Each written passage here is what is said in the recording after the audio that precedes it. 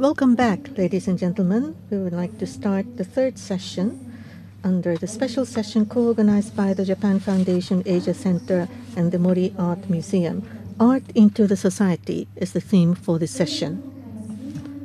May I introduce the speakers for this session?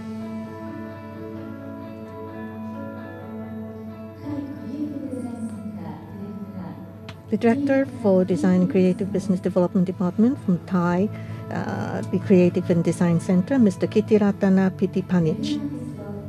Media Artist and Director of the HONF Foundation, Mr. Venzha.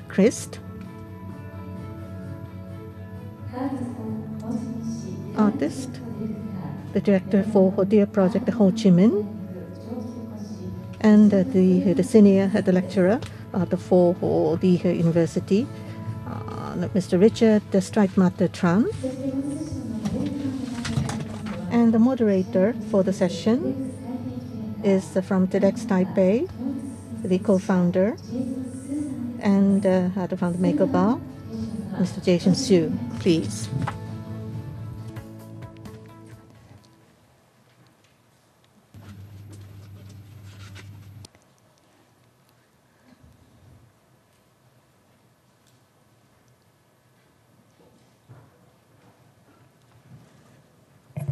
Good afternoon, ladies and gentlemen. Welcome back to the last session of the today's forum. I'm very happy and privileged to introduce the speakers of this session as well as moderate the panel. This session is called Art into the City. As we've progressed all day to talk about art and the future of cities, and this session will be looking into some of the specific examples of art becoming part of our daily life and actually become the elements of co-creation. I'm very, very delighted to introduce our first speaker. Mr. Pitipanich is an old friend. He is the director for Thailand's Creative Center. I have known him since 2011 when I visited Thailand for the first time and visited the design center. And I was struck by his vision to create a design center on the top floor of mall. His vision was to make design available to general public, even for shoppers who are going there to shop for clothes. He wanted design to be not as something special, but can be encountered by randomness and daily life. In his talk, he will be introducing projects of co-creation and then several other projects, including high-speed train design and several other interesting things. Ladies and gentlemen, please give it up for Mr. Kittiratana.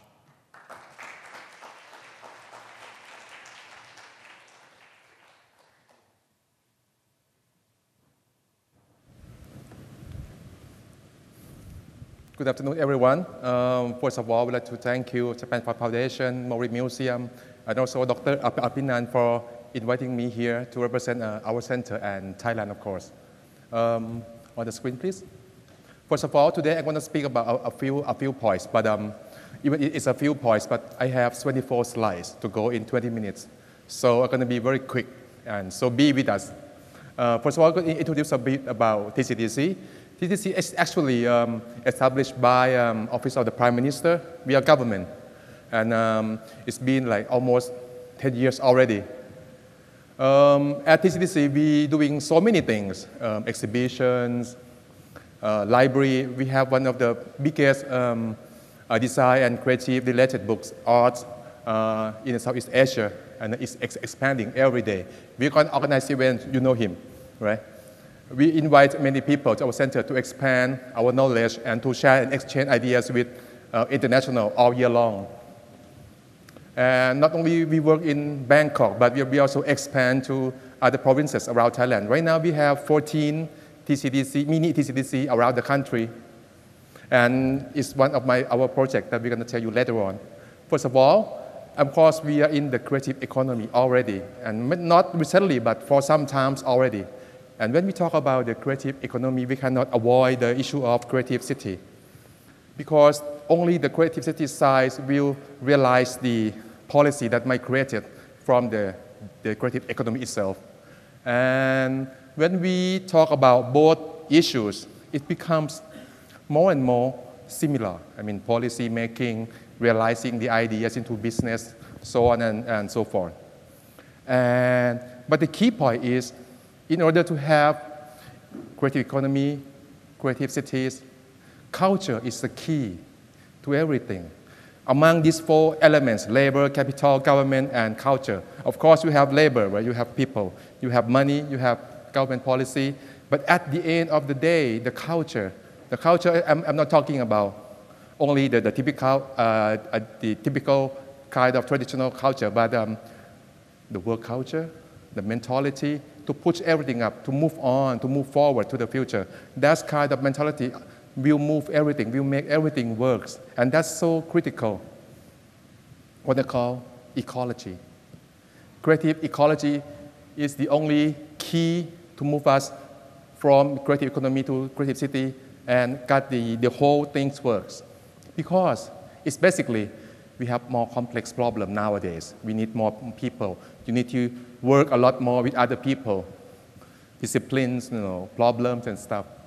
And when you work together, the question remains, what kind of tools that you need, what kind of skill that you need to know too.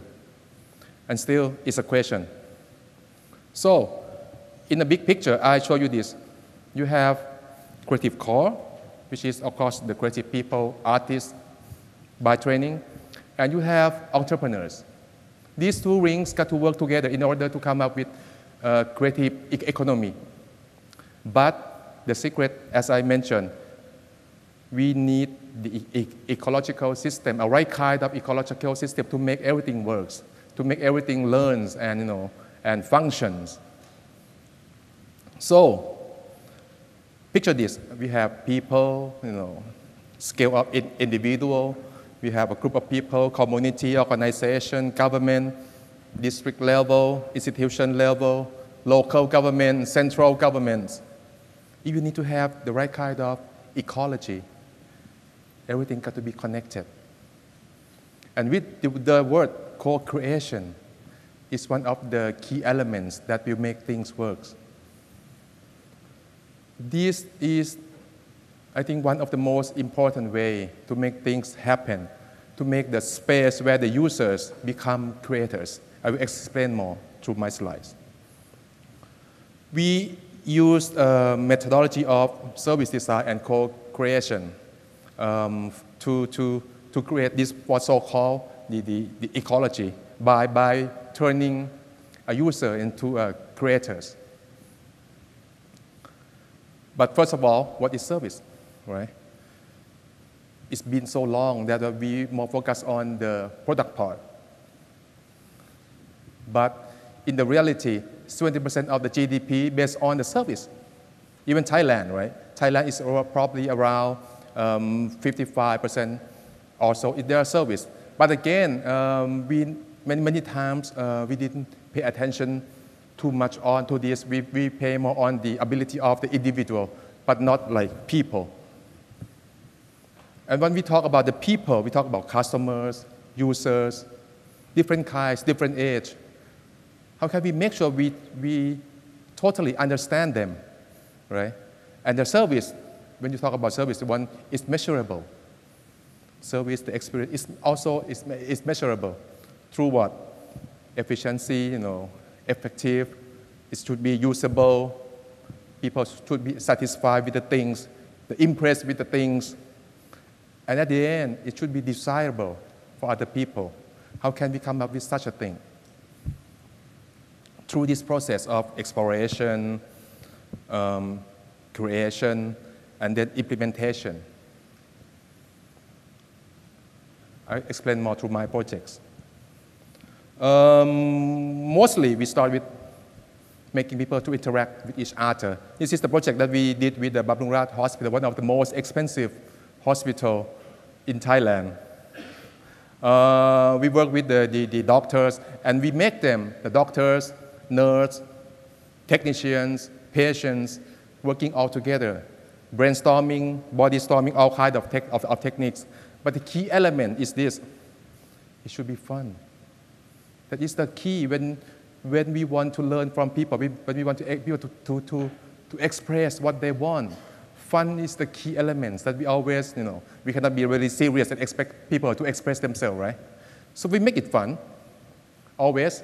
So this is the only way to get information from people. So they start to interact with each other and engaging, having fun, laugh. But at the end, we have information to design a new kind of service. We have stakeholder mapping, all kinds of techniques. I'm not going to go into the detail.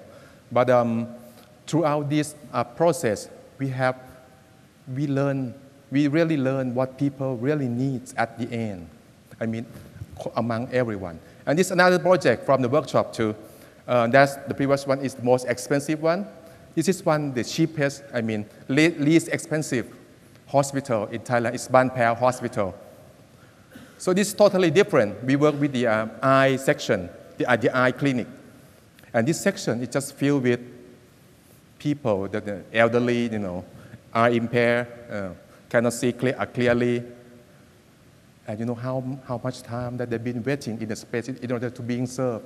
6 hours, at least. People got to get up when, at 4 o'clock in the morning to get the first queue. My God. And it's getting worse.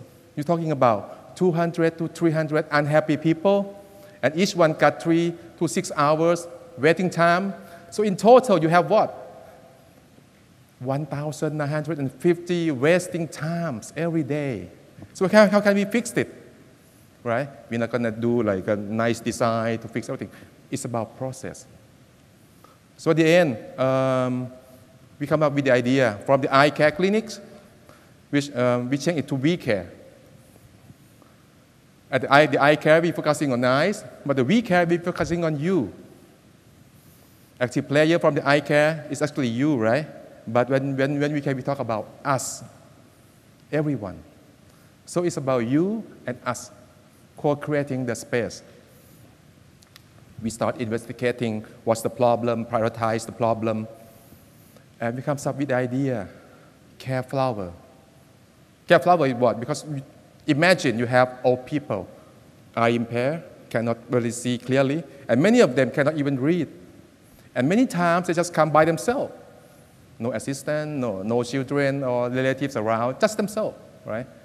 So this care flower will be introduced to each one of them. When you first arrive, the nurse comes, greeting, put the care flower. And care flower actually indicate the system, the process they have to go through. And when we talk the process that we have to go through is so sophisticated. Imagine you have eye impaired, cannot read sometimes, and process so sophisticated. My God. So this thing make it very simple. With the leaves, of the flower, it indicates each process. When you go through, people will take it off one by one.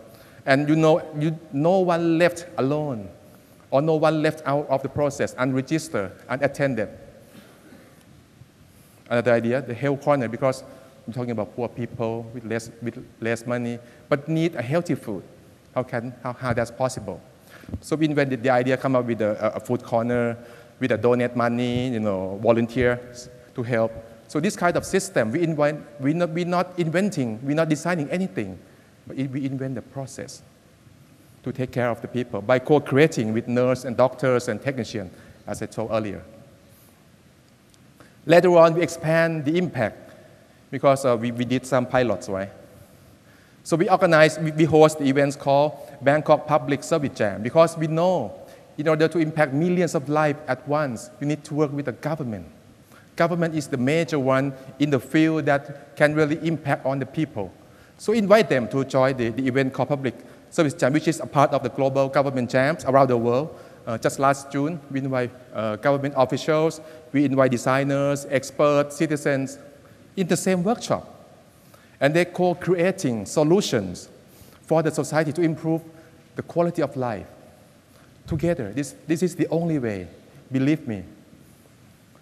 And then, as I told you earlier, we have 14 mini TCDC around the country. We also expand the knowledge, train them, the teacher and the students to learn about this process. And look at that, they're having fun. Role-playing is one of the techniques that we use to prototype the service, to actually let them experience what can happen from their ideas. And afterwards, they went out. After they know the skills and knowledge and tools and stuff, they went out to explore and even do the body storming, trying all kinds of the service, the public service, and come up with the idea. This is one of the good solutions that we had from the workshop. They reinvent the route of the I'm not sure how to call it, but it's almost like a minibus, right? But it's very informal way. If you get on, no one tells you where you are. So how can you know what is the stop, right? You got no one to ask, only the driver. The driver got to drive and collecting money, do all the stuff. So the student reinvent the way to provide information to the guests, to the audience. This is another interesting project from this workshop. This Khao Seng community is in the southern part of Thailand. As you see in the picture, they're pretty poor, right? With the kids, garbage. So we are analyzing the problems, and then we see that it's so difficult to change anything. Because there are like mafia and people taking benefit from this community. So we change our mind. Instead of looking at the opinion leader or the leader of the community, we're focusing on kids. Because actually, kids is the one who can easily accept the change. So we work with them, what kind of stuff they're doing daily, and we reinvent a system to really engage the kids in the process of garbage management. Think about it, garbage management by kids. We even invent tools that used to be a kid's toy, but can collect the garbage. Starting with kids, and then the adults start to come to the process too. So we're talking about the first step, building the first step. I think that I co-creating with the villagers. So we're still working on this project. Applying the same kind of methods. In 2010, we have a big flood in Thailand. This is a bit of a quick story. People are scared of the water because you never know, this might show up in front of your house. This creature, the crocodiles, right? It's quite scary because we have so many crocodile farms in Thailand. So people got scared and decide, the question comes, to move out of the house or to stay? Many decide to stay, and also many decide to move out. The one who stays starts to invent. And then, after a week of the flood, this happens. They start to enjoy. See, when you're having fun, creativity works, right? People start, sunbathing, having a party right on the water. They're having fun. They have that. See, you normally see in the park, right? But it's not a Photoshop. Trust me, that's not a Photoshop. It's real. People start to invent. When we're talking about the invention, we're not talking about designers. Here I'm talking about normal kind of people, kids, villagers, start to survive, right? But while they're surviving, they're also creating something new. During the flood, there are so many people die of electrical leakage. So there are many institutions comes up with the dark first. So it begins with the dark. This thing, to test whether they have electrical leakage in the water or not. But a week passed, people are still dying because of even using these methods, right? So there's a new study comes up by the engineering department. They found out that when the electrical leak into the water, it's not on the surface. It also goes down to the bottom. So in order to make sure there's no electrical leakage, you need to redesign a stick that actually you have to stick into the bottom of the ground in order to make sure there's not nothing. And there's volunteers to make. So you start to see the process of co-creation happening here. I can say, is a crisis-driven in innovation by using co-creation process. Yes, and yes, you were not wrong. This is a table that turns into a boat during that time. All kinds of innovation. It's transportation design by people, toilet design by the people, even fashion design by the people.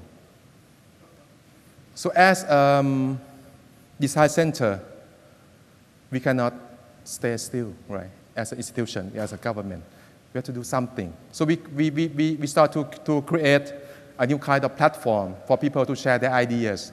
So we create this project, a design for flood, gathering all kinds of information by ourselves. I myself went to the flood and talked to people, hundreds of people to get the insight, what kind of problem, what kind of things that they might need first.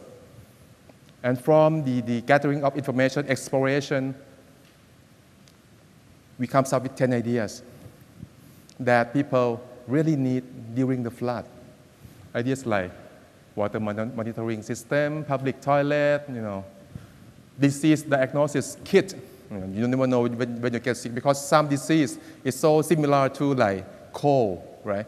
But it could, when it goes bad, you can die of it too. Water garbage picker, all kinds of stuff. This is just some, and we realize it we work with the designers and experts to come up with the innovation. Really happened. Floating toilet. This is also, because at that time, clean water also very critical. And maybe some people got it by themselves because they're richer. And some poorer people don't have the filtration machine, so they have to buy or waiting for the donation. So this one is a public one. It's more like an exercise machine. You see the paddle on both sides, right? We need 2 people to get up and put the water up there and to press and start filtering the water. So this is co-creation process as well as a community filter water supply. And during the flood, we lost so many tables and chairs from the schools. And after the flood, students don't have a place to study.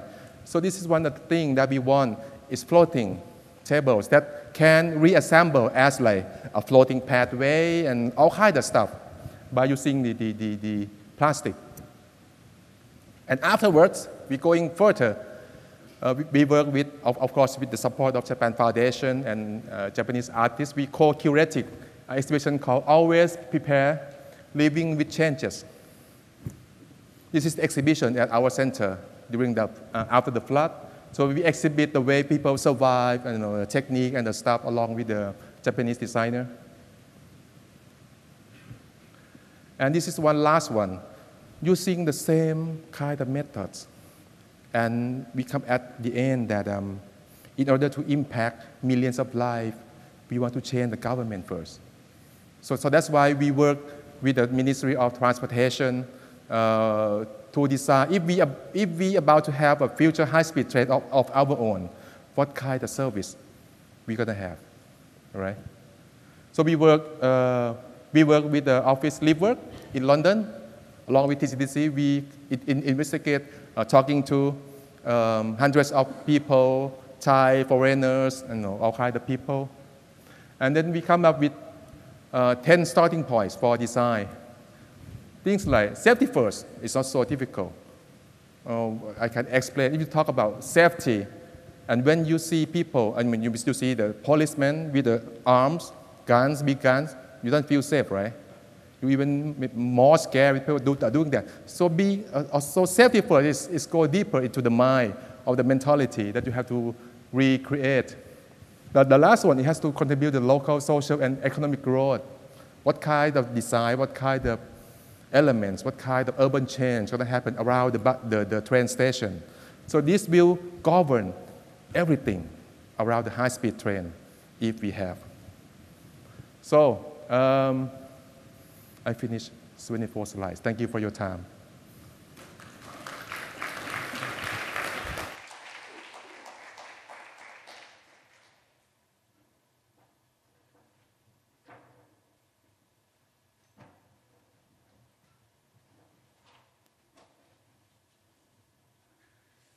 Thank you, Kitty, for the wonderful and fantastic speech. I like your last slide. If you follow all the rules, you miss the fun.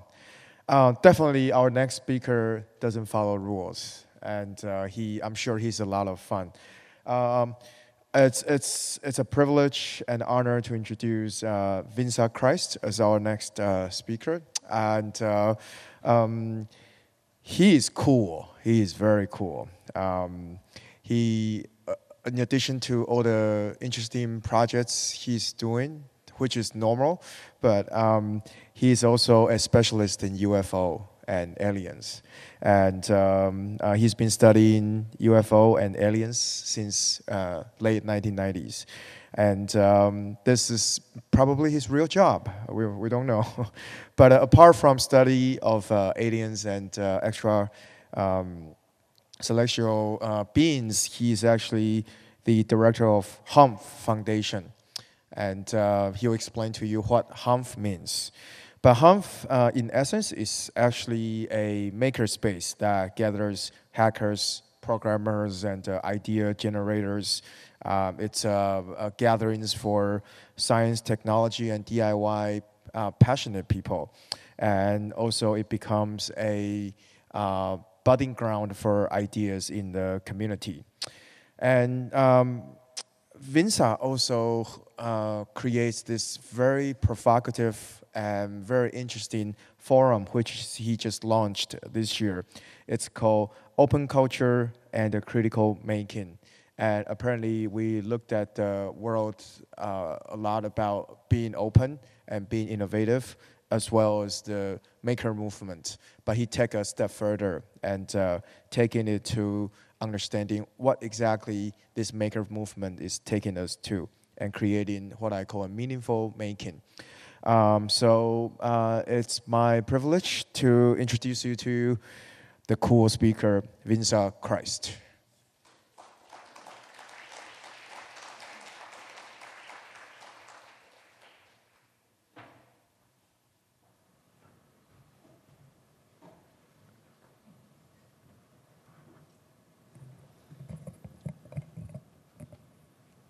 Hello, everybody. Name desu ka? Are you sleepy? Okay. Konnichiwa. Hello. Venzha. I'm from HONF Foundation, based in Yogyakarta, Indonesia. And HONF is a platform for the open community, and everybody can come and join and produce things depending of their ideas or their backgrounds related with creative community and thousands of group and communities in Yogyakarta or in other cities in Indonesia. So HONF Foundation is just one of them. It's not only one creative community in Indonesia, but if you come to Indonesia and jump around the cities and other islands also, you will be really excited with a lot of problematic in the society and how we can survive and find a solution. So I will start with the music first for you to imagine something about the Indonesia. Oh, Indonesia, non-conformity in my inner self.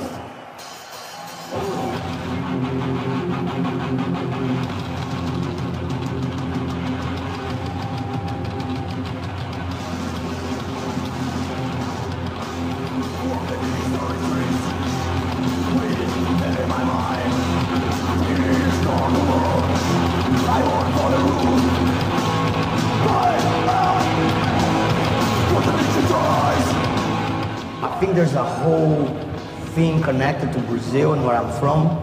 That's connected to third world lyrics, because this is their lyrics. When I'm singing about inner self, of growing up in these fucked up streets and shit, the Indonesian fans reading some of those lyrics, they feel connected to it. Sepultura coming from the third country as well, and Indonesia with poor injustice everywhere, starving people, you know, the corruption. They're singing about that too in their lyrics. You know, it's some match with what happened in this country all over the years. halfway to the show, the kid got so crazy. Fucking place, chaos, man, hell broke loose in the mosh pit. A couple minutes after that, they stopped the entire show and had these huge bamboo sticks. And they were like kind of beating like the first row of kids. And they made 20,000 people sit down on the floor without making one sound. You know, it's like, I never seen anything like that in my life. You know, it was like, none of us, man, I think we're like, holy shit. We played for the first time ever here. We're so fucking proud to be playing in front of you. I'm sorry for everything that happened tonight. It's a lot similar. The kids in Brazil or in Eastern Europe, rebellion, fucking pissed off, real pissed off about the shit, the way the life is how they had to, you know, they grow up in this shithole and pretty much gonna die in this shithole. So what do you do about it, you know? So metal comes in. So yeah, this is just one of the example what happened in 1992. And now it's already 22 years from this event in Surabaya in 1992. And the condition is not pretty much different, it's still the same. So who in this room is still believe about the future? The future is become positive and become a better life, or in another hand, it's become worse and worse. Because in Indonesia situation, the crisis of the economy, the crisis of the metal, the crisis of many things, natural resources, and of course, the main problem of deforestation and mining exploration is become worse and worse, including now in the political situation. So now I just want to introduce our institution. It's called HONF Foundation. It's become foundation since 2011, and we start in 1999. And now we have 3 platforms for the open culture and open community. One is called FUFOX, an extraterrestrial study center, and this is for people who working in the pure science and trying to find something or trying to find a solution in the real society. Who is society? Society is us. Society is you. So it's not become radically have a distance between the creator, artist, and the society itself, because all the creator is also the society. And the second one is HONF Fab Lab. It's running since 2011 also. It's the first Fab Lab in Southeast Asia. And the third one is HONF Factory, working with the discourse and media studies. And also we have also hundreds of projects, and as Jason explained before, that we also launched the new platform for the open culture and critical making. And every year also we organize Sales Button, the Media Art Festival.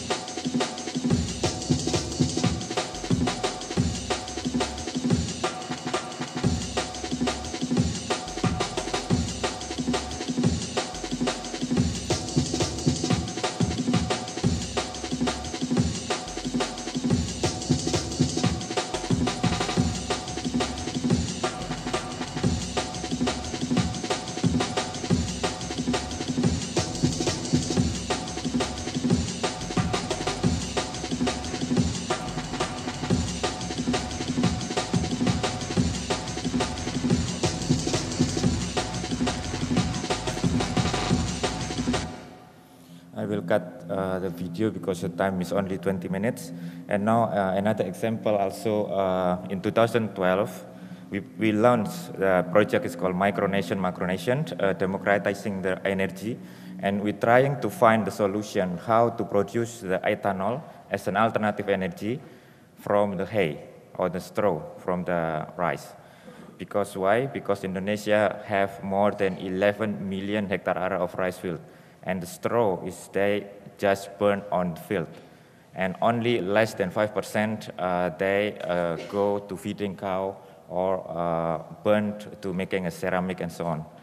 So with some scientists from the real university, the crazy professor or crazy hackers in around Yogyakarta area, that we collect almost 100 people working from biotechnology staff and hackers to create the combination how to find the solution about the crisis of the energy. And we also built the small Earth station to catch the data from our own satellite. So we hack not satellite from other countries because it's not allowed, and we have an ethic to do that. And we hack our own satellite, and then we make the mobile lab, the one that the symbolic of the car. And then from the satellite, the symbolic of the parabola is the small Earth station, and then go to the supercomputer, and then analyze the data. So this kind of things is really important, how to engage the real society and how artists can do, how the hackers can do, how the creative people can do in the real society. It's not only make a theoretical or just collect the people to do discussion. It's not help. It's not help at all in the Indonesian situation. So I will have this is how to imagine the simulation of the site of the micronation. 1 hectare area of rice field can feeding 100 people around. And 100 people means that 25 family, mama, papa, and 2 kids. So there is a housing, there is a cow, chicken, and then pool for the fish, and then a small laboratory to produce the resulting of the field. This is the real example that we built in the 2 areas in the north of Yogyakarta. And this is the schematic of what the farmer can do from fish, rice field itself with the vegetables, and also cow or chicken or other things. And this is the final result that in the name of art we present of this kind of the installation. And the installation itself is not only talking about the aesthetical things, but it's real, how to analyze the data from the satellite and how to analyze, comparing with how many population in Indonesia, how many rice field, how many people around outside Java Island, which is the main island in Indonesia, and when the Indonesia will be sustained with this system.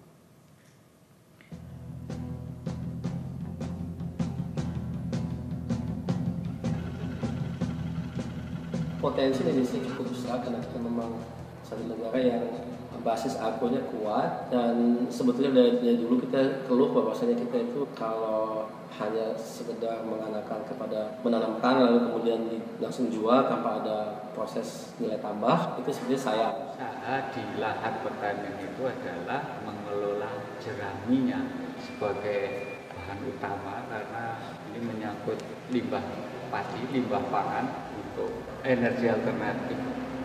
Secara teknologi, mikroorganisme yang bisa diandalkan untuk merubah bahan-bahan pupuk, kandungan hemiselulosanya bisa jadi etanol. Kalau bisa mengolah jerami atau damen ini, kan nanti bisa menambah perekonomian. Nah, kalau bisa ini dijadikan sebagai bahan bakar itu bagus sekali.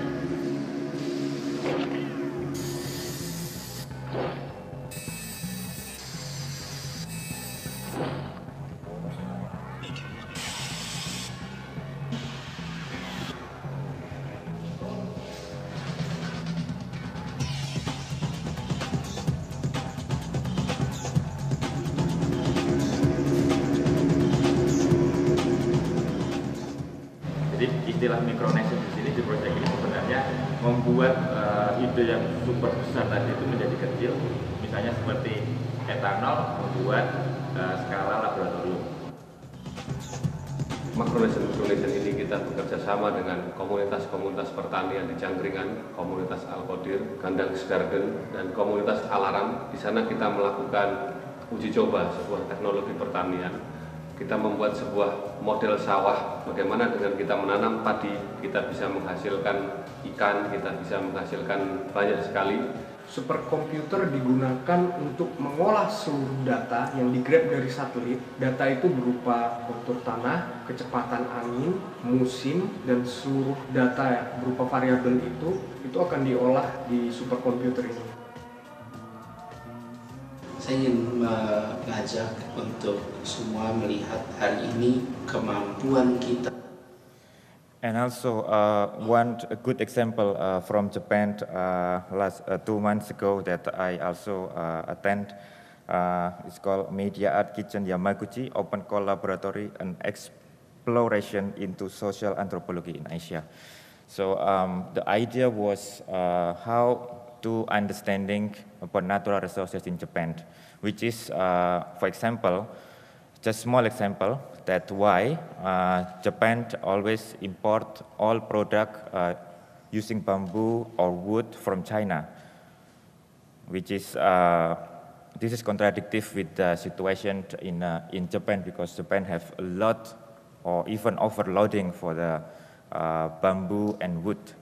And of course, I understand that how to produce the product inside Japan is more expensive than to import from the other countries. So that's why the grow up of the economical system much when they increase better and better, that is not guarantee to have a good system inside the society. And this is some picture that I collect from the last project in Yamaguchi in YCAM workshop. We produced some collaboration also with Fab Lab Kikatagaya or a lot of artists in the region, and doing with children also. And I think it's similar what happened in Southeast Asia, especially in Indonesia, because we have almost 100 million hectare area, and more than 50% from all Indonesia area have deforestation, so which is more than 600 hectare area per year. It's gone. So this is like a data in 2006, 2007, how many wood consumption in Indonesia per year, and how much money that we losing from this situation, mafia things, or the people that didn't aware or didn't care about the natural resources and the future of the society, and just selling and burning and then cutting wood and then export to other countries. $4 billion per year.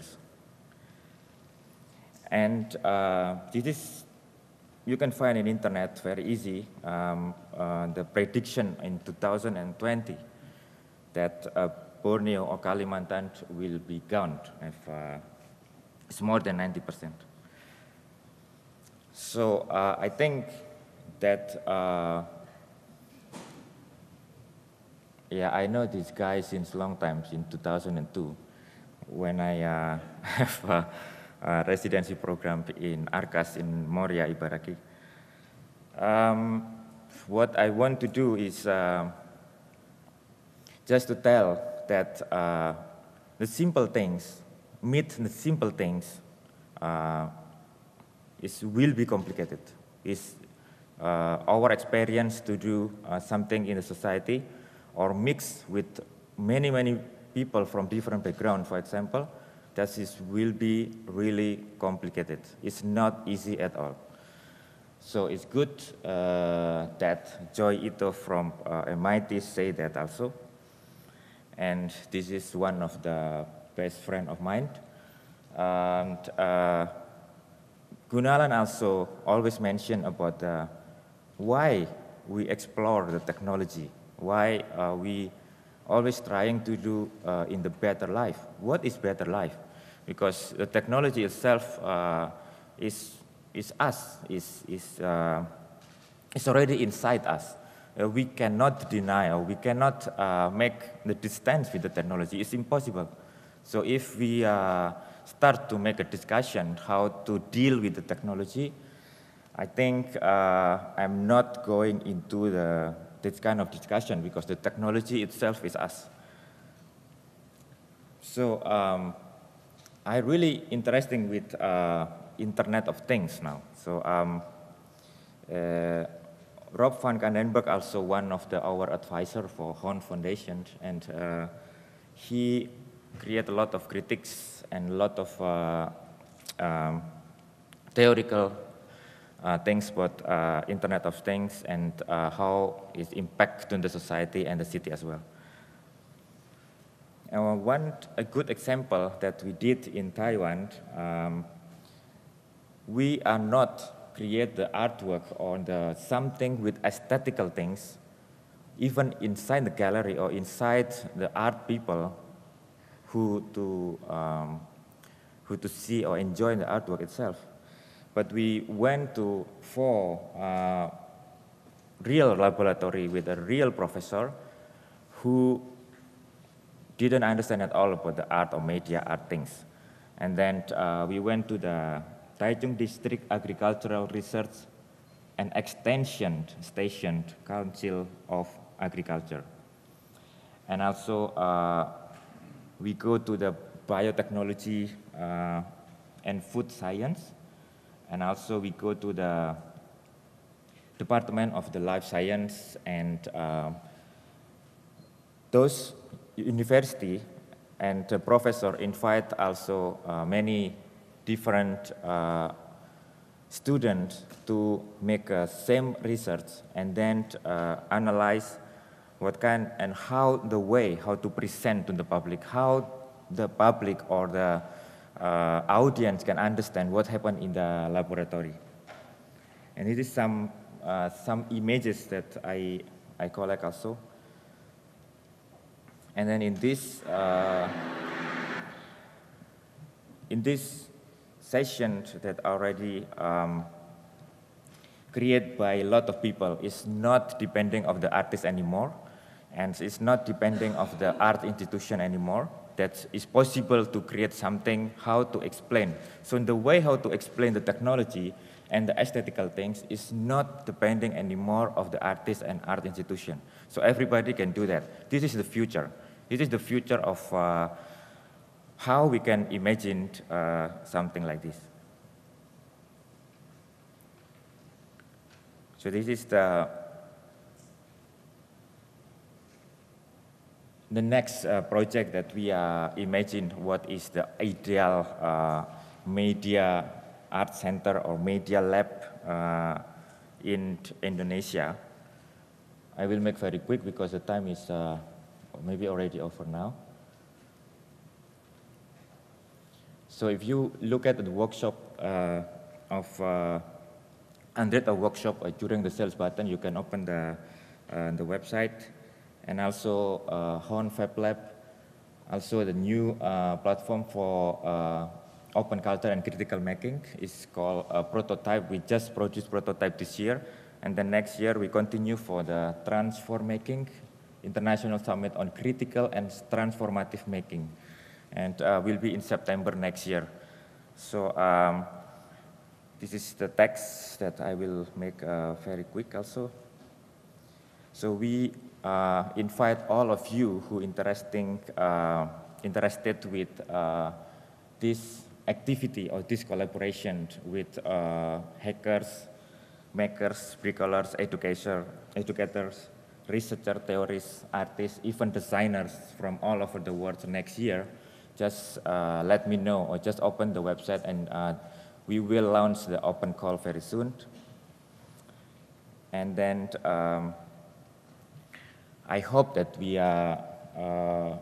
can continue this discussion or can make the real activities and the real solution for the real problem in the real society.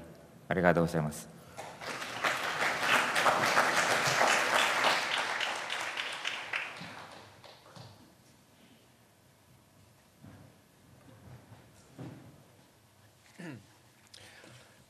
I like the costume in your last slide better than the one you're wearing now. But I think you changed your focus of your interest. That's why you changed costume. Just kidding. Our next speaker, Richard Streitmatter-Tran, is based in Ho Chi Minh City in Vietnam.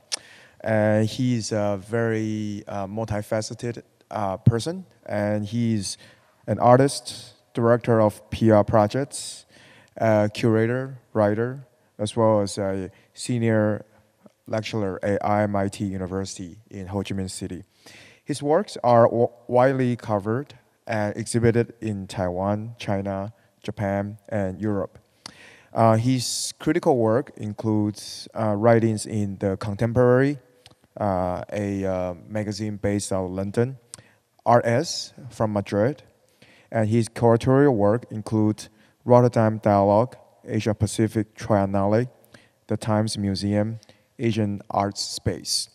It is befitting that Richard speaks at this session, Arts into the City, as he brings the art form into daily life through writing, through curation, through making, and through spreading good ideas. Let's give it up to Richard Streitmatter-Tran.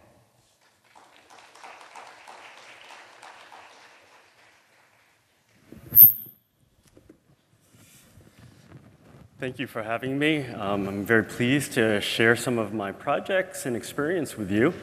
I think how I'd like to approach this is approach it through a very intimate sharing of some of the projects, looking at smaller spaces, so we're not looking at large organizations, but looking at individual efforts and individual discussions and see how those play out and relate to society later.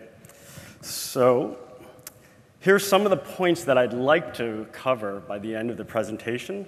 I think I have about 30 slides.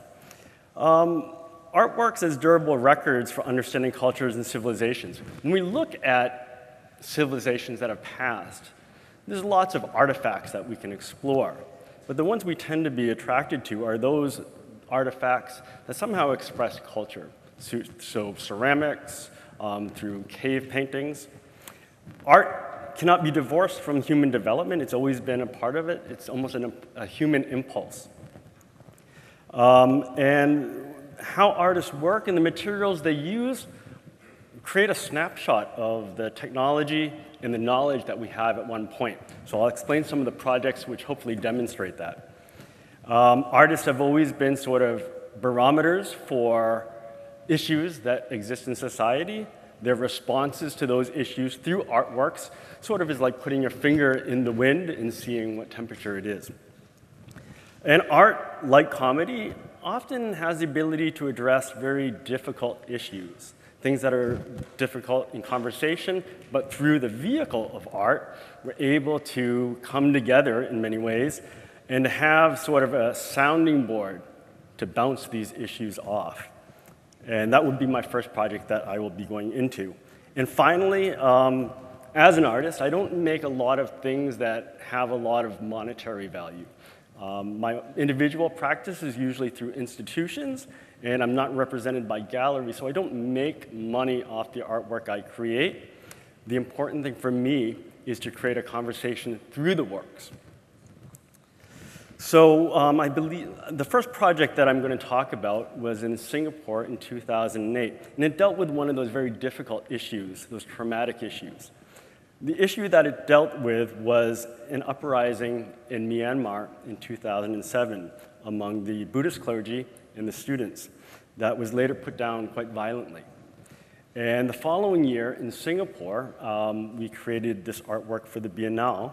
The reason why we wanted to create this work in Singapore because Singapore was the chair of ASEAN at that time period. So it was a focal point for a lot of the issues from the previous year. Now this structure is made out of almost 6 tons of sugar. It's about maybe 12 feet high or maybe around 3 meters high. And what we wanted to do with the structure was to build it in public space. The structure was outside for 3 months for the entire duration of the Biennale, and over the 3 months, it eventually melted to nothing. And we wanted this structure to communicate through metaphor the sort of erosion of hope in Myanmar at that time period. And this shows the slow erosion of the structure in the public space over time. I have several different practices. One of them, I'm an educator, but I'm also the director of a small art space called Dia Projects in Ho Chi Minh City. This project works within an ecology of Ho Chi Minh City, mostly contributing through what we know as artistic research. If you were to take a look at the sort of community of artists and practices in my city, now, all of them emerged after 2006. 2006 was a sort of important time period because it was the first time the city embarked on a very large international biennale level event. And unfortunately, it was a big failure. Before that time, we all suspected that there would be problems with very large, ambitious projects in our city, but nobody ever organized an event and sort of tested that hypothesis. And what we found out that after this sort of implosion, that another way of working was to keep things very small. And so all of the different spaces in my city all have their unique personality, their own strengths, and we all work sort of in concert with each other. And we create something big through individual efforts, but for now, we're not looking to establish citywide international events. My space was started in 2010. It's sort of I guess one way of talking about my space, it's sort of a matchmaking, dating place for artists and creatives. What we do is we have lots of meetings and conversations, and because we have a network, mainly in Southeast Asia and Asia more broadly, we're able to very quickly find out what people are interested in and match them up with other people. And so most of the things that happen in this space are conversations. I also have a residency program, an unofficial residency program, where I have researchers come. So it's not an artist residency, there's not a lot of space, but people that want to come to Southeast Asia and have a temporary base of operations to sort of set up during the daytime while I'm teaching, to conduct meetings, and to do research through the library. There's 2 spaces. Dia Projects is the meetings place, and Dia Studio is the production place. So here is the studio. And I found that one way of getting to know the value of art is by talking to artists directly. And I think that's what we mostly do at this space, to engage the artists in their ideas, their process, to interrogate them as artists are interrogating the issues. And so we have lots of people come in and out. These people range from students to architects to urban designers and people in unrelated art fields. My practice, my background's in media art. In fact, when I was younger, I did undergraduate research at the MIT Media Lab. now my practice has very far away from technology. I'm mostly working in natural materials, clay, wood. The library, we have over 3,000 books on art, culture, science, and philosophy that are available for the visitors. And I think this is probably the most important thing that we can offer the city is this collection of books. In Ho Chi Minh City, we don't really have very strong bookstores. We don't have a Kinokuniya, for example. So it's very hard to get information. It's very expensive to import it in. So over the past 10 years, I've been bringing different types of books through my suitcase and assembling a collection. What I find valuable about small personal libraries is that if you go to a library, the best thing to do is to just browse and not really have an agenda before, an agenda going into the library, but just let yourself wash over the collection. If you use a search engine to find information, you always find what you're looking for.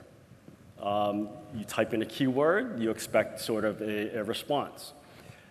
However, when you go into a library without searching for something specifically, you find things that you're not looking for. You find things, one thing juxtaposed next to another to create new meanings. It reminds me of the U2 song, I Still Haven't Found What I'm Looking For. Well, the approach is wrong. You should go in and let sort of the material collide. Somebody mentioned beautiful chaos earlier. That's what a library is it's something like beautiful chaos. Most of the projects that we do are speculative in nature, meaning that they don't really have a commercial value. But once in a while, there are some very entrepreneurial people that come through, and they do come up with projects that potentially have value. This is called Helvetica, sort of rubbing off Helvetica, and young type designers coming into the space and redesigning Helvetica for Vietnamese typesetting. Now, Vietnamese, as you can tell from the diacritics, they have very special demands because they have diacritics on the top and the bottom, which create problems for typesetting. So they're trying to reimagine a way to redesign typefaces, but most importantly, to release, after they design them, to release them open source, because they'd like to see them used on the street. And so here's some students trying to radically redesign some of the glyphs for the type. One thing that I'm very interested in is the dialogue between artists and scientists. It's a personal thing. And through the past couple of years, we've had a number of investigations, open-ended investigations, into the relation between art and science.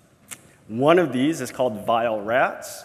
I've teamed up with a Vietnamese philosopher and scientist currently at the University, City University London, UCL, University College London. And she and I have worked on a number of projects dealing with the sort of dialogue between art and science. The methodologies obviously are different, the scientific method versus the sort of creative process. But this is really nothing new. If we know from our history that artists or designers have always had a foot in both. We can look at Da Vinci, for example. We can also look at scientists that have yet to develop a codified language for explaining what they're doing, resorting to the visual. So Richard Feynman, for example, the physicist, is known for his Feynman diagrams, which were very controversial when he presented them, but they allowed a breakthrough of new knowledge, not contextualized as art, but as science. Galileo didn't have any way of explaining what Saturn looked like, so in his notes he simply drew it. And even now, we see with more and more complexity and more information available, that the importance of information visualization, to make visual complexity. Now, there have been many different organizations that have been set up to deal with some of these complex issues, some of them partnering industry with education or creation, such as Xerox PARC, and as you'll find out later, the MIT Media Lab. And these are sort of reified, or they become something through creating organizations or entities. For my practice as an individual artist, I'm not so much interested in creating organizations, but looking at things more speculatively, throwing questions out, bouncing them off people, and seeing what echo returns. And so it doesn't have sort of it's more open-ended, and I'll explain what that is. So this here is a picture. Does anybody know what this is? This is the Large Hadron Collider, the most expensive scientific endeavor in human history. And I believe it was in 2012, it realized what it was made for. It verified the existence of the Higgs boson, which was the last piece in validating the Standard Model. And the Standard Model is basically everything that we know about the physical universe. And it was confirmed. And so this is a momentous sort of an occasion in human development. Several years before that, I was interested in this project, but as an artist, and I can't really explain myself through abstraction, through mathematics. So I use the visual. One thing I noticed about this one component about the Large Hadron Collider, it looked like something familiar, and it looked like this. Now, some of you may not know what the Large Hadron Collider is, but some of you may have seen this, or some of you may have this in your home. What I'm very interested in is reconciling ancient knowledge with contemporary sort of scientific breakthroughs. Oops, sorry. And looking how these two things, separated by time, separated by discipline, engage in a conversation. They're asking the same questions, actually. We know from the Large Hadron Collider, what is the nature of reality? What is this asking? Well, in its own language, it's asking the same thing. And if we look very closely, at times, they may be asking the same thing in almost the same language. For example, if we look at sort of writings in Taoism, the language is quite paradoxical. Sometimes it'll say that things are always in the state of constant motion. They're always moving. Or things can be at one place in another place at the same time, sort of like the yin and the yang, right? Well, that's exactly how science is describing the position of electrons. They're always in motion, but you never know where it is, right? So I found that this dialogue between ancient knowledge and contemporary knowledge is something that might be useful. Maybe I don't have the answer for a product, but as a question, maybe it's worth asking. This is something that you may have seen in a school book as a child from science, looking at the strata of the Earth. And at the very top, we have the crust. And then as we get down into the mantle, we see sort of the pressure increases, and it gets hotter as you get closer to the center of the Earth. But as an artist, I noticed something else. It also looks like, well, let me explain the background. I was doing an exploration of these things called rare earth elements. Rare earth elements they're not necessarily rare, they're just hard to process, but they're a certain section of the periodic table of elements that are used for high technology, such as magnets, for example. But what was interesting is China controls over 99% of the world market of rare earth elements. And so I wanted to start thinking about the relationship between art, on one hand, and as it engages with economies. Oops, 3 minutes in. And so I was looking at an observation that the Earth is like cooking beef. Medium rare, as in rare earth, as you get, it's all about temperature, it's about pressure. And I think somebody mentioned earlier, in passing about molecular gastronomy as sort of a creative output. Okay. This project, one way art can be a barometer for testing different questions about the environment. How does art and society, this is the sort of subject, interact? And so this is a sketch. In here, we have a fiberglass housing. Inside, I put honeybees. And the honeybees, through those tubes, would go in and out of the gallery according to their natural rhythm. So they would leave in the morning, and they would come back at night with some pollen.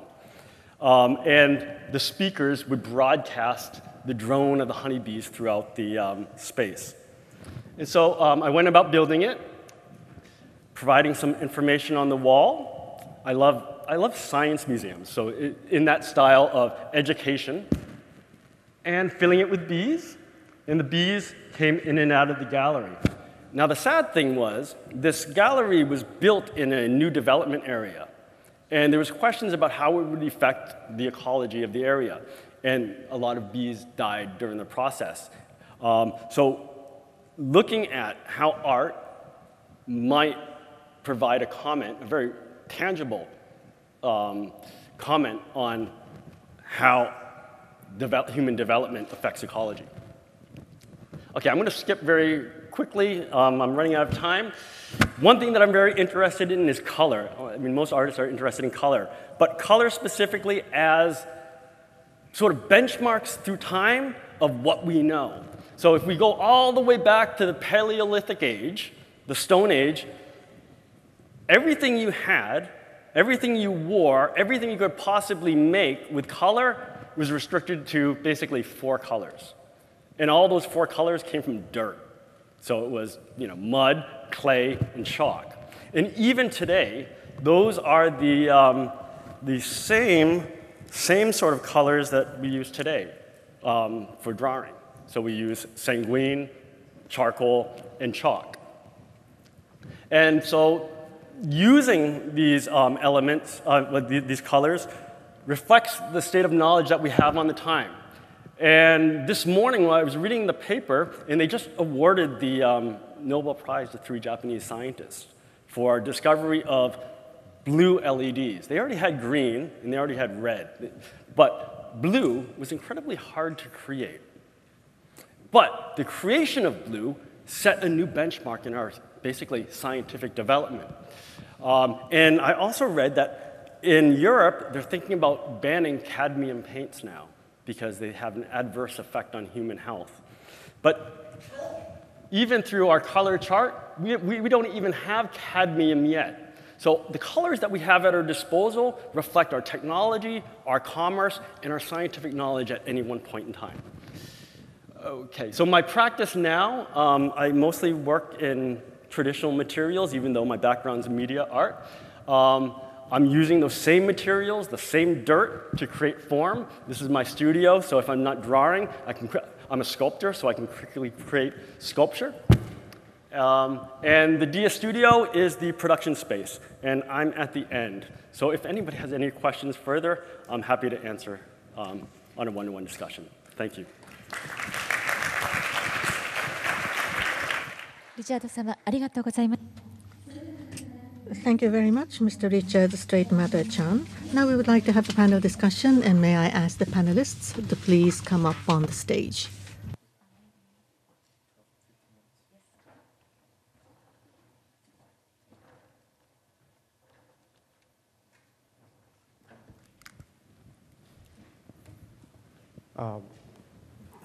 Thanks for all you three's incredible and informative speeches.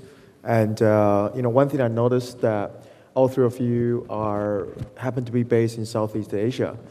And I'd like for each of you to, for example, comment on the area of the work that you heard from your fellow speakers that you thought that you could also contribute to. So for example, TCDC has done work in disaster area, and HONF has done a lot of work around the ideas of community, and you personally, Richard, with arts in a community as well. So Why don't you start, Richard? With me? Yeah.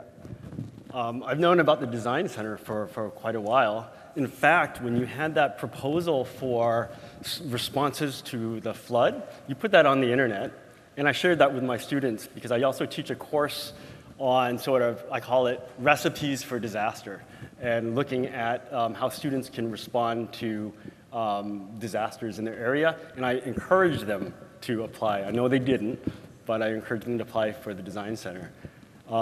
As far as contributing to the work you do, I don't know if I can contribute any practical knowledge, but the sort of speculative nature of what you do and the attitude that you have while doing it just resonates with me. And I've known about your projects for some time. I think it's an incredible effort that HONF or Venzha brought together from the community and the wide range spectrum of your projects. So go ahead, Venzha.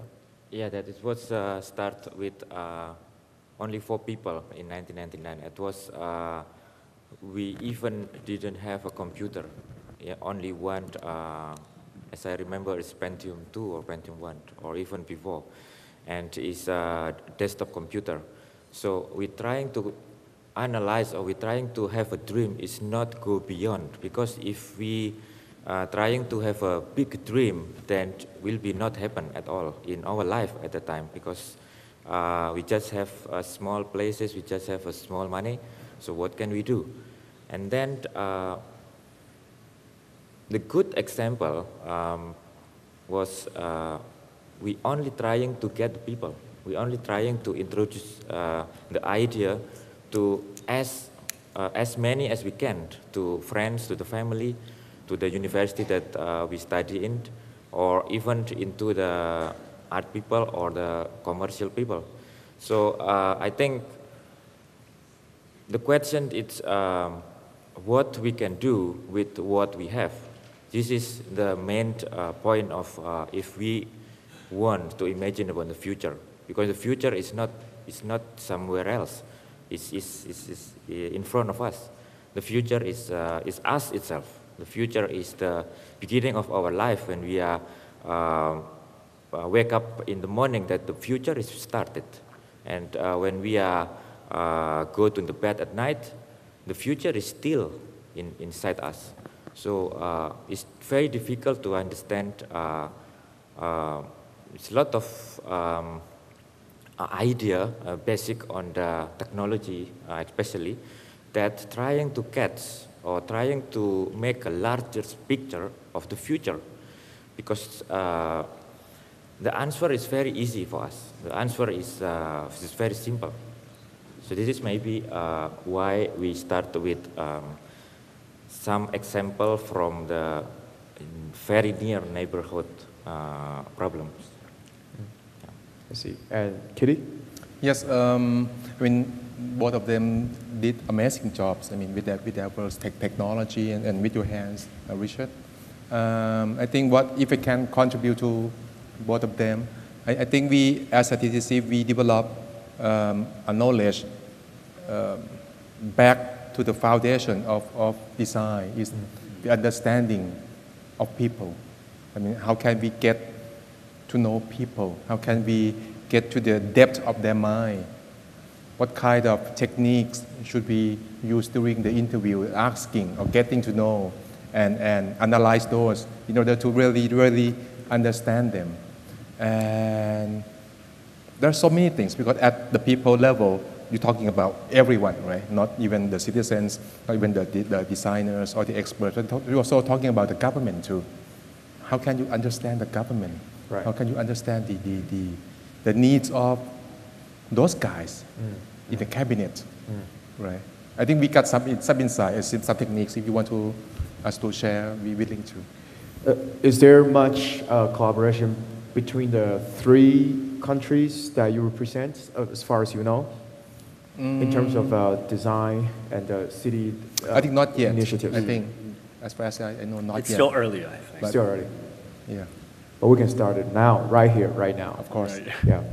And another question I'm interested in asking is, obviously, you represent doing design from a government point of view and helping and facilitate the design dialogue. And Venzha really kind of started from a decentralized way, just do it attitude, and started from community and duplicating, one after another. And Richard kind of examined the phenomenon from a personal perspective, from as an artist, as a critic. And I wonder, you three, coming from three different backgrounds and three different angles, are essentially going to the same direction. So I wonder, is there anything that you would otherwise do differently if you had known each other back then? And obviously you might have some challenges, when you, for example, try to work with government, or when you try to apply for grants or something like that, yeah. So maybe you go first. Of course, I would love to interface you guys. I mean, because as an organization, I didn't tell much, because I'm not having enough time. As a TCC, I think not only the TCC, but most of the government organization, we acting as the interface amongst government officials, institutions, and the people, the citizens, right? We are in the middle. So, and our job is not many times we did things by ourselves, but most of the time we're trying to connect people, connect the government to the locals, government to institution to business, things like that. I mean, I'm willing to connect you guys, I mean, among us, and Thai artists, Thai designers to do projects. Should be fun. I don't know if I would do anything differently, but by this age, I know my limitations. And for me, I know that I work best in sort of one-to-one engagements, personal conversations. I'm actually surprised that I can actually deliver a talk to an audience this big. A pretty good one, too. Yeah. So I think, yeah, I don't know if I would do anything differently, but I know that what I can do and what I do well when I do it, I should stick to that. Cool. Venzha? I think in my perspective, the situation, especially in Indonesia where I live in, is quite different because we look like have a system, but we have no system inside. For example, a lot of my friends, and even me, ever didn't have an identity card, and it's expired since long. So it's no difficulties how to enjoy life, or no difficulties go to make some official letter. And until now, I can go everywhere without have a real identity card from the government. So it means that the nation with a database is quite dangerous and quite it's kind of like an immortal idea in this planet to have some country or as a nation who didn't have a database for the system of the citizenship. So for me, until now, I never believed in the calculation of the population, for example. And now some data say that 240 million population. And some data also say that 265 million population. And where is the data come from? Where is the data going into some website or some NGO or some official institution of the government? So if we look at or the analogy of the system inside us as a person or as the small group, a small community, or even a big institution that we living, that we enjoy life every day, that we are working on. And of course, we always connect with this kind of system. So we have to be careful with when we're talking pretty much about some chronology of the system, how the system create, how the system can be sustained, how the system can be engaged with the society, and how the system itself can be more give a better life for us. So this is my perspective of our condition. We have a few minutes left, so I'd like to open a question to the floor. And please raise your hands if you have any questions.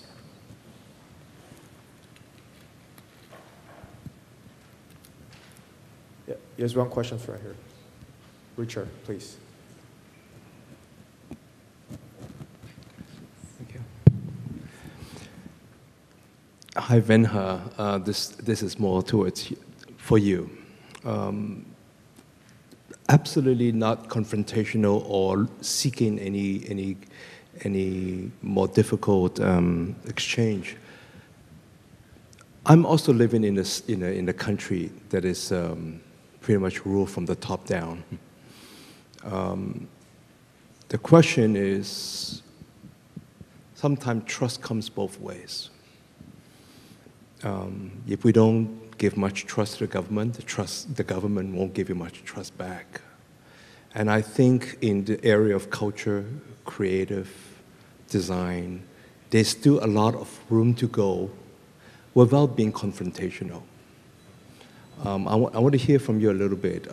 Do you go back and forth from the two sides, that it has to be somehow anti-establishment or government conversation dialogue, or can you sometimes remove yourself from that and get your citizens to be active citizens and go for positive exchange, dialogue?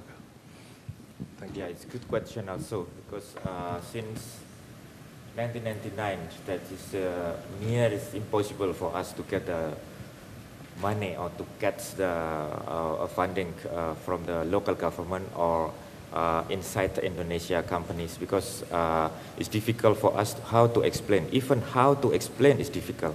And how we can go to the next level, how to produce something, and how we can go to the next level, how to enjoy the product for the idea.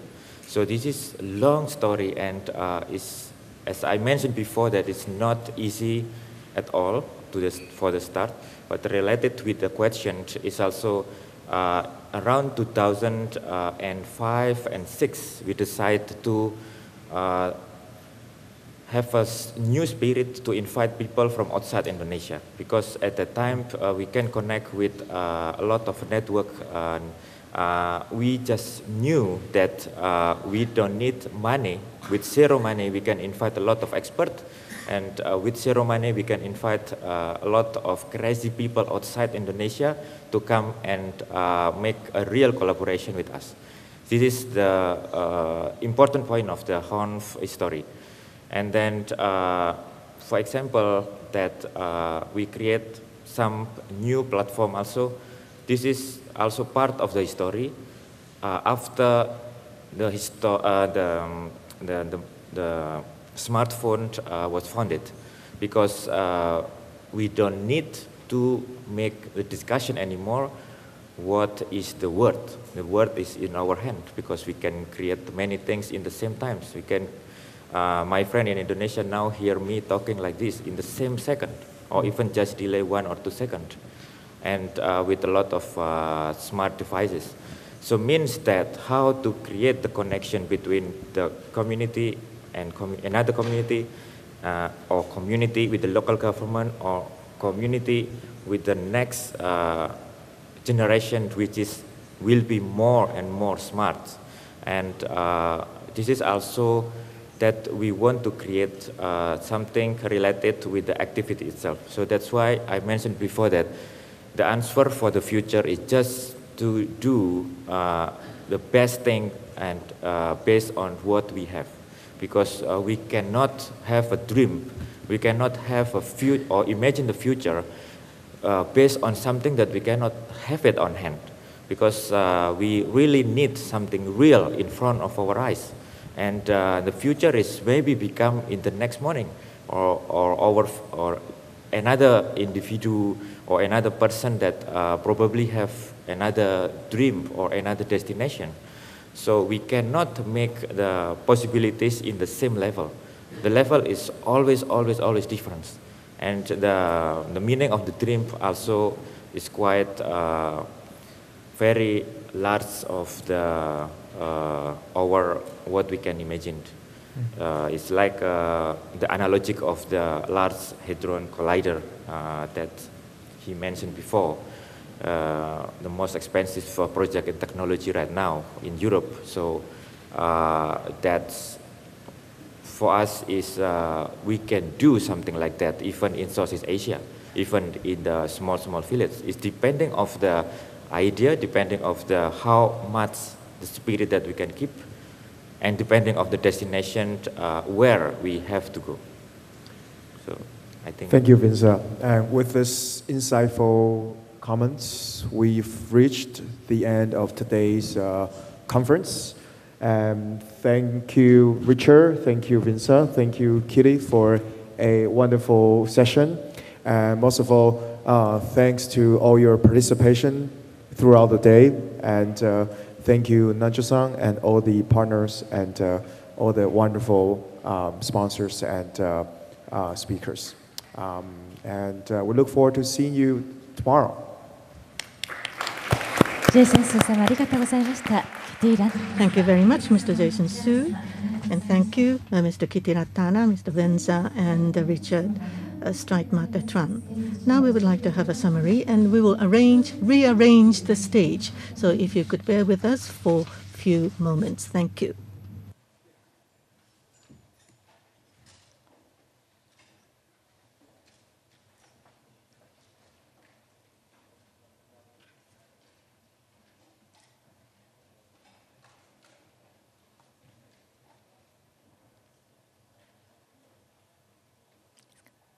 Thank you for waiting, ladies and gentlemen. We would now like to go into the summary header part. May I call upon Dr. Apinan, please, and also Mr. Gunaran from the Penny W. Stamps of Art and Design at University of Michigan, and also her director, Nanjo, please, from Mori Museum. Thank you. We have only half an hour for the summary part. We have heard such diverse views and speeches. I think summary is quite impossible thing to do. But if I could share with you and also ask Mr. Gunaran as well as Dr. Apinan to share with us a few points of which they have taken interest. And I would also like to ask the other panelists also to give comments. But before doing so, may I start from Mr. Gunaran and Dr. Apinan? Mr. Gunaran, would you like to start? Could you share with us your comments? There are several things I noticed that I thought would be useful for us to think about and take it to the next few days. The tension, so there are several kind of, they could be described as tensions between two things that are going on in terms of today's panel. One is the tension between a top-down government or commercially driven initiative and the bottom-up efforts by the community and individuals to make something happen. What is better? What works better? Why is one working better in one society than another? That seems to be one of the themes that I noticed in the presentations today. The second is the question of, how do we think about the tension between technology and the arts, especially as it relates to the city. There were several people who talked about, including myself, who talked about the importance of technology that is playing a secondary role to the arts. And then there were others who were saying, look, it was difficult because the technology was the one that was interesting and important, and the technology drove what was artistically the experience. The third question, not so much attention, but the third question that I saw happening throughout is the question of sustainability. Meaning, yes, we can do this today, but what is the impact of what we are doing today in the long run? How long can we do what we are doing? When do we run out of resources? When do we run out of opportunities to do more? When do we run out of support from the community or from the government or from people below? So that was the other big thing that I thought was going on throughout the talks today. I personally don't think that the first two, the tensions between technology and the arts, or the tensions between top-down or bottom-up can be resolved. It looks to me like in every case, in every culture, in every society, depending on the political systems, the way in which they look at the arts, the way they think about how important a city is, how they think about innovation and development, it will change. But I think the sustainability question is an important one, and I hope that whatever we are doing, we will continue to think about whether we can do this for a long time to come, and think about the impact that we are having by what we do in the long run. So. Thank you very much. That was a very good point that you've made. The bottom-up and the top-down approach. On that point, from the standpoint of city building, in the ultimate end, to what end you give people freedom to do what they want to do, and if people do what they want, you can have a city as a result of that. Then another approach is where you have a strong city government, and then they draw up a city planning plan, and they control a vast area, which is better. And oftentimes we talk about this. I'm not trying to forecast what's coming up tomorrow, but that is coming up as a subject tomorrow. So if you're interested, please do come tomorrow. That perspective is also always existing when it comes to city matters. Kohlhaas has talked about this very interesting point. The democratic government is only capable of or only needs to create infrastructure. Roads and water and sewers and power and information infrastructure. That's all they do. And we should leave the rest to the private sector. Chaos and infrastructure standing side by side. That's the only way possible. That's what Kohlhaas says. And on art and technology, this is a tension which is often cited as well. And this is often mentioned when we discuss technology and art. Originally, technology and art were not opposing. They were one. Techne in Greek points to both art and technology. However, in this day and age, art and technology has been divided. So originally, it was just one concept within the European civilization. That is how they say it. Technology and art may not be confrontational. They may not be a tension between the two. That may be one way of looking at it. Dr. Appinan, please. I must say that the whole day has been most exhilarating and full of surprises. I must say that my expectations of the speakers were going to be the emulation of various innovative or creative cities around the world, whether it be Bilbao or Liverpool or London, whereby the word regeneration of certain forgotten areas or derelict areas have been revived to make cities become creative cities. But today, there was no one mention of regeneration, which I'm very glad to hear. I'm very surprised and most happy to hear also of the way the speakers tackle each session. You know, in 1994, I was in similar forum like this, organized by the Japan Foundation. And in that forum, I was with very young Tatsuo Miyajima, who was using technology to create his works, and Chai Kuo-shang, who was using gunpowder to create his works. Those were the years of young thinkers.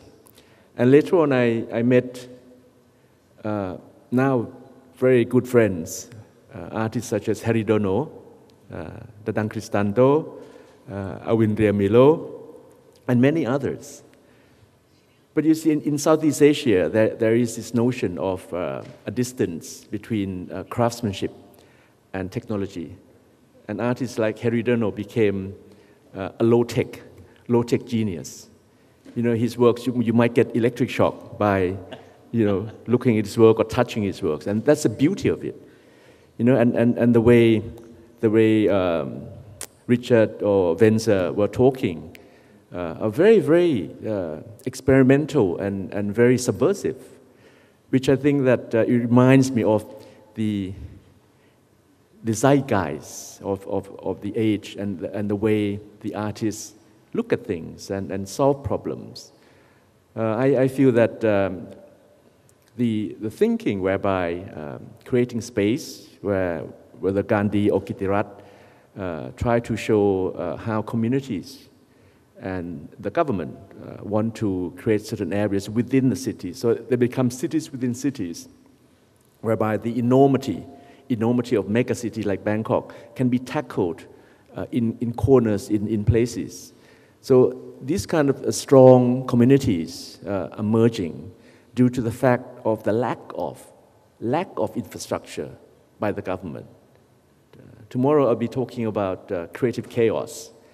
And many cities, not just in Southeast Asia, but in Asia, whether it be Mumbai or Banaras or Calcutta, it's full of chaos. And the ability to survive, these are ancient cities going back hundreds of years.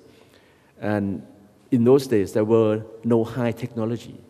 Even now, they don't use so much high technology. But I was fascinated by the presentation by Inoko-san and Mizuguchi-san, whereby Japanese artists have, I call them craftsmen, the ability to use high-tech as craftsmanship. And it goes back to the using of the hands also. Don't think these artists don't use the hands, but they use it in such a way, and the head and the hand collide in very creative ways, like in the olden days where Hokusai or other artists use their head and hands to present their ideas. So, like the idea of the Olympics, the future, how we're going to tackle the year when Japan is going to be host of the Olympics, but through art. I recall very much at TCDC where Edward Barber came the other week. And he was the designer of the torch, of the Olympic torch, and how it became the symbols of how the creation of the torch is spread worldwide. And each torch is different at each Olympics. So in that way, technology and art really can merge. But when art comes out of the white cube, when it comes out of the gallery to the audience, to the public, I feel that's where it's at, whether it be entertainment or whether it be aesthetics. I was thinking of Niigata, the prefecture Niigata in Eshuko Sumari, Trinale, or I'm thinking of the Ferre Tashikawa, where the area where the urban area has been transformed by artworks, or even the Benesse. Fumio-san invited me one time to Benesse, and how the island became revived, through art activities. This is the idea, I think, where creative cities or innovative cities become such because creative people in those cities make them. So I feel, today is like full of colliding ideas whereby they don't have to be resolved. Each speaker present their own problems with their own theories because they come from various nodal points of the world. But we can sense that, for example, today we are focusing on Southeast Asia. Next year we know that it's going to be ASEAN community whereby the 10 ASEAN countries will be merged or created as one. But that's impossible anyway, because each ASEAN country has its own idiosyncrasies, its own characteristics, its own flavor. But we must keep this through art. And the difference is, I feel that whether in Yogyakarta or whether in Manila or Singapore or Chiang Mai, they need to be kept intact. The other thing I like to also interject here is those who live outside cities. There was mention of neighbors, but in the provinces, they also need to be considered because these people, we know this migration of people into the megacity. This is sucking and drawing. It's almost cannibalistic, whereby the cities actually eat, the areas around them. These ideas of people in the provinces, how do they deal with art, aesthetics, technology? So I feel that we need to have some space for them also. And artists and creative thinkers may want to run out of the cities into the provinces as a utopian search or as somewhere where they want to have more space to create works. And the Land Foundation in Chiang Mai is one example. I also like Richard's where's Richard? Oh, okay, I like Richard's idea when he said that maybe doing biennales in Southeast Asia became too challenging, but you learn from that, even though the one in Ho Chi Minh did not work, but you learn from that. And I feel like people ask why not have Bangkok Biennale, because maybe we're not ready for it, or we're not stable enough to plan, because to do biennales or triennales, you have to plan for 1 decade, But you can do other things, individual things whereby creativity can give a lot of opening up, where people can learn and be educated and feel that they're not estranged. A lot of people feel estranged about art or aesthetics, even technology or science, but how can they feel comfortable? So the hologram that has been created at Singapore Biennale is maybe one answer where people, if it goes public and people can interact with it, or in the games, they can play to the point where, we love games, Today we have the mobile and it's a game, So I think, okay. If I may interject at this point. This morning, we did a questionnaire survey, and towards the end, in the late afternoon, we said we'd do it. So we'd like to do that. Actually, will it be shown on the screen?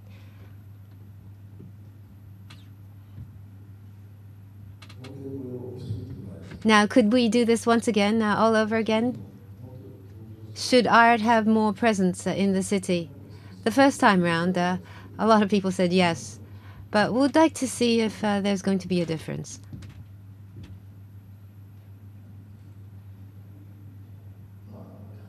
Not much change. Going to the next question, the second question. We've attached 2 different questions. Will art using technology develop more in the future?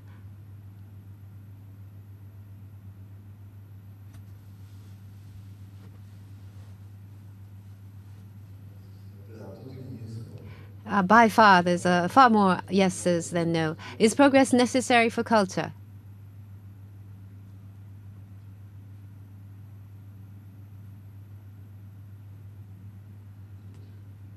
How'd it go? There are those several who have said no, somewhat. And next question. And this was a topic which came up during our discussions today. Art is something that you participate in. It's not something that you look at. There was such a view. And I'd like to advertise that the exhibition at the Mori Art Museum is such an exhibition. It's a participatory art by a Taiwanese artist. So could you answer this question? Participating in artwork is better than just looking at it. It's a lot of trouble to try to participate. Some people feel lazy about it. There's a few who have said, I don't know. And what about the results?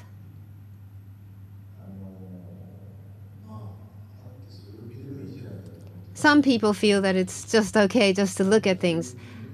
And then there are people who don't understand the meaning of having to participate, perhaps.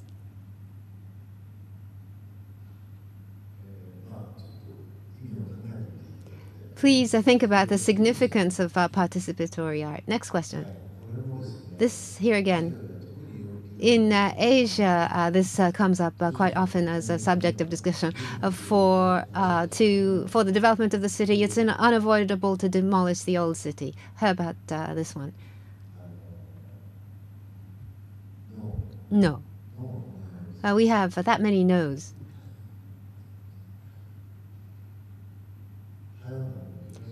Taiwan has a lot of no's in terms of view. But then there are cities where you have to leave the old city, where you must. And then there are cities where it doesn't look like you should keep the old city. It's a very thought-provoking result. Any comments from the other speakers? I'm not very surprised that people are feeling a little bit with question 5 about the old city and improvements to better the city. I think that that's one of the tensions that has been around for a while. You know, how do you develop a city? Do you spread it out, or do you concentrate and take things that are already there and make it? If you look at many cities, they have 3 or 4 cities. So if you look at New Delhi, it has 7 cities. New Delhi is 7 different cities together because they have never really destroyed any of the old cities. Istanbul, I think, is 3 or 4 cities. If you look at many Southeast Asian cities, a lot of the old cities have actually erased. For example, Singapore, they started with this idea that everything will be erased and then you will start all over again. I think these are what you call developmental choices, and it's great to hear that at least in this city, there are a good number of people who care about keeping the old city as it is. In Japan, there are many methods of the architecture to try to preserve the outer walls, but changing everything inside. This is something of an acrobatic nature, but that is done. What I have felt during the discussion today is, as Mr. Gunaran has said, is there are many tensions, and also technology and art and history and progress. We are living amidst all these elements. How can we create a better city? If I may go back to the original theme, 20 years from now, what will happen to the cities? What will be our livelihoods? What will become of our culture? These are the things I hope that you will be able to duly think of and participate in the discussion from tomorrow. I believe we have arrived at the time to end our session. Thank you very much for bearing with us for many hours. Thank you. Thank you, Dr. Apinan, Mr. Gunaran, and Mr. Nanjo. Thank you very much. Once again, a big applause for the speakers. Thank you.